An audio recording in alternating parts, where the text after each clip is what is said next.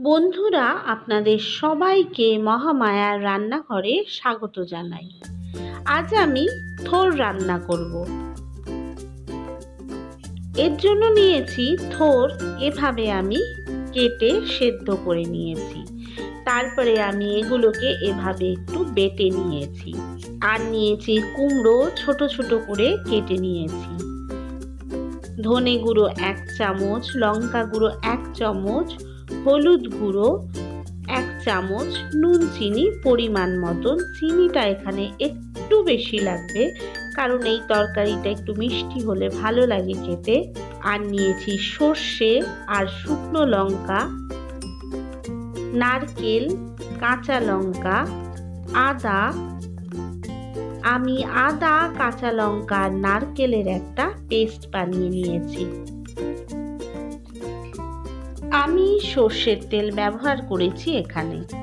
এবারে কড়াতে তেল দিয়ে এতে দিয়ে দেব সর্ষে আর শুকনো লঙ্কা। এবারে এতে দিয়ে দেব কুমড়ো। কুমড়োগুলো ভালো করে ভেজে নেব যতক্ষণ না একটু লালচে লালচে হচ্ছে।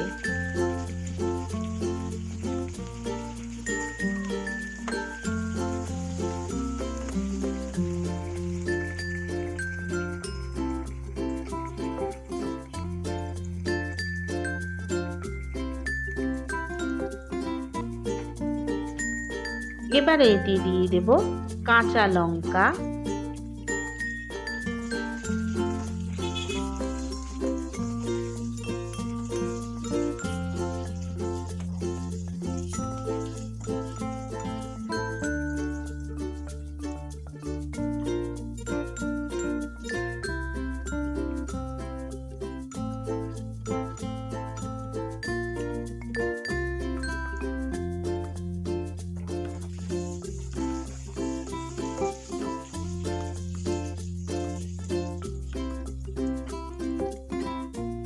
এবারে এতে দিয়ে দেব ধনে গুঁড়ো, লঙ্কা গুঁড়ো, হলুদ আর নুন চিনি পরিমাণ মতো।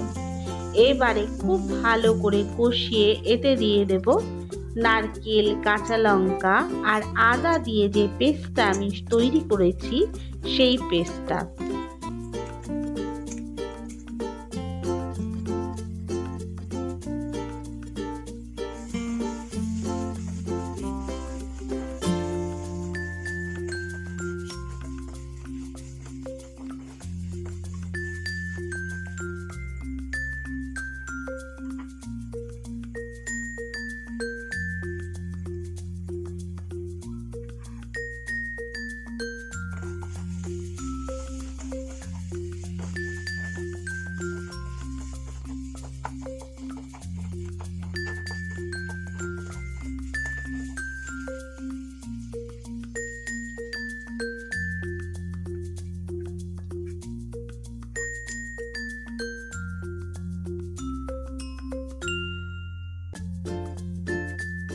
এবারে খুব ভালো করে কষিয়ে এতে দিয়ে দেব থোরগুলো।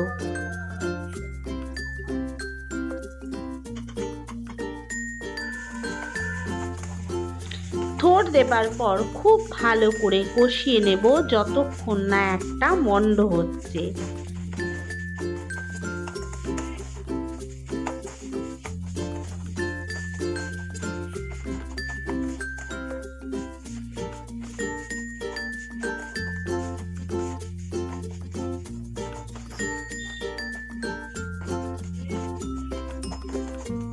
এই তরকারিটা একটু মিষ্টি হবে আর একটু শুকনো হয়ে একটা দলার মতন হয়ে যাবে। যদি জল জল থাকে তাহলে খেতে একদম ভালো লাগবে না।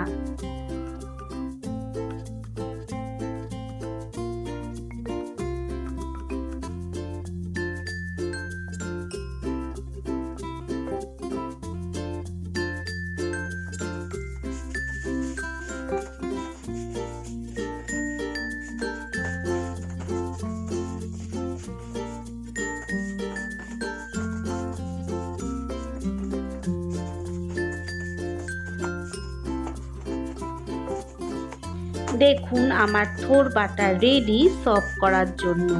আপনারা গরম ভাতে খেতে পারেন বাড়িতে বানিয়ে আমার কমেন্টসে জানাবেন রেসিপিটি কেমন হয়েছে। ভালো হলে লাইক দেবেন, শেয়ার করুন বন্ধুদের সাথে, আর আমার চ্যানেলটিকে সাবস্ক্রাইব করুন নতুন রেসিপি পেতে। তাহলে বন্ধুরা, আবার একটা নতুন রেসিপিতে আপনাদের সাথে আমার দেখা হবে। ধন্যবাদ।